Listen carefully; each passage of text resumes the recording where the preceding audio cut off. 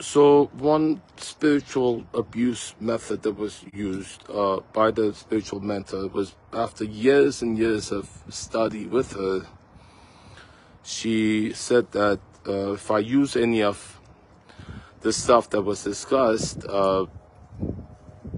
in my, dealings with, in my YouTube videos, for instance, or talking about it publicly without mentioning her name or giving her due profits, is plagiarism, and it's against the law and prosecutable by the law. And then, and then she said we had to take a certification course to make sure that it's we're representing them accurately. And then she failed me in the certification course. So I asked her which are the words that I should not use. She said it's not about the words. This is stuff that she had learned from her teacher, that she had bought the copyright when her teacher died. Before dying, she passed it to her, sold her the copyright to the stuff. And she was always saying all beliefs are falsehoods and people are in prison.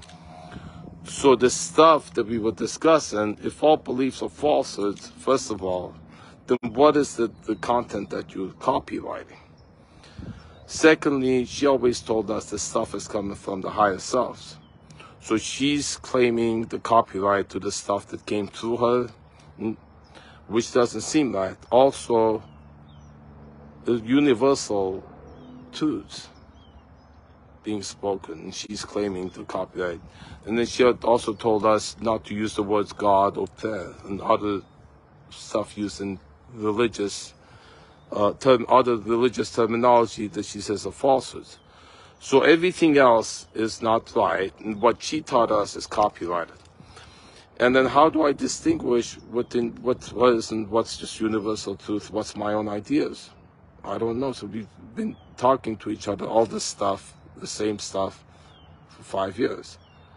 So then I have to think about it, that fact. Like I can't think or think for she, according to her, if I were to hold her, what she says about it having copyrighted, the content we talked about, then if I were to take that seriously, which I did for a while, then I have to be worried about what I'm talking about in my YouTube channel.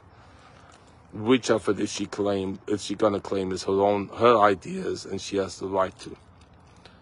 You see, so that's one thing that she did, amongst the many others.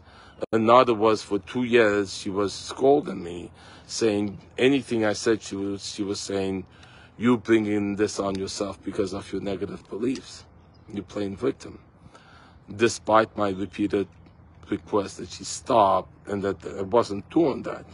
She was doing this, and why would I stay with her? Because at the same time she was doing this, she was telling me that we've been together for many, many lifetimes, and she's so devoted and dedicated to me and loyal, and that we've gone through this many times. When I was asking her, are you doing this because you want me to leave? Because I said in front of the group, some of this stuff doesn't sound right. She was saying no. And to this day, when I ask her about it, she says, you're assigning motivation that isn't accurate. So, giving me extreme contradicting signals at the same time. Why? To confuse me? Because I still don't know, other than it's a malicious purpose, which was what the tenant scammer who was in my house for 1.5 years was doing, the same gaslighting methods. The tenant scammer moved in afterwards. She had the spiritual mentor had started her method, and the two of them were triangulating together. The scammer herself gave me a note in which she says, after having talked to someone who knows more about you than I do, which is referring to her because she was having sessions with her about me. First stuff which I had paid for myself with the intention of her getting help about our situation.